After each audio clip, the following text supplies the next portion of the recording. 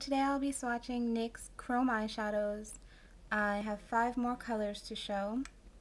We'll start with orange, and I would love to show you without the lid, but we know they're powder eyeshadows and they'll make a mess if I tip them up. This is orange dry and orange applied wet. You can see more in the dry swatch that it's a bright orange, true orange color with gold shimmer, but then when it's wet it looks more like a metallic orange.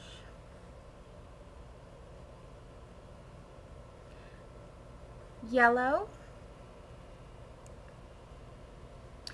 Yellow is a bright yellow with yellow shimmer, and this is dry, this is wet. When it's wet, it turns a very like a metallic yellow gold. This is Lemon Drop, and it's pretty like a medium pink with pink shimmer. And I actually prefer the dry swatch to the wet swatch. The shimmer comes through a lot better. When you wet it, it's like a slightly darker pink, but I think you lose all the pretty shimmer, and it actually looks more metallic when it's dry. The next color is so hard to explain. They've named it Sliver, and to me it's kind of a purple, like a pinky purple with pink iridescence and pink glitter. But when you wet it, it definitely comes through more as purple, like a grayish purple.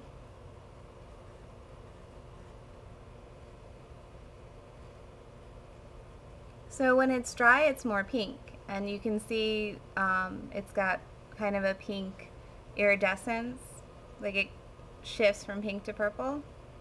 But when it's wet, it looks more like purple.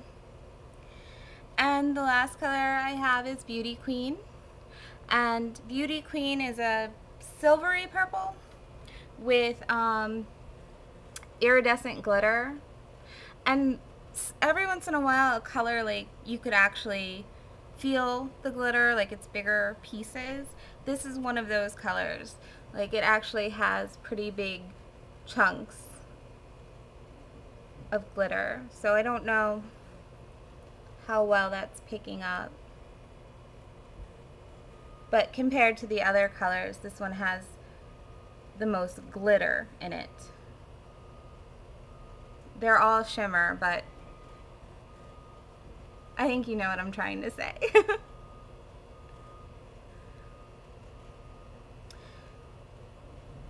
Orange, yellow, Lemon Drop, Sliver, and Beauty Queen.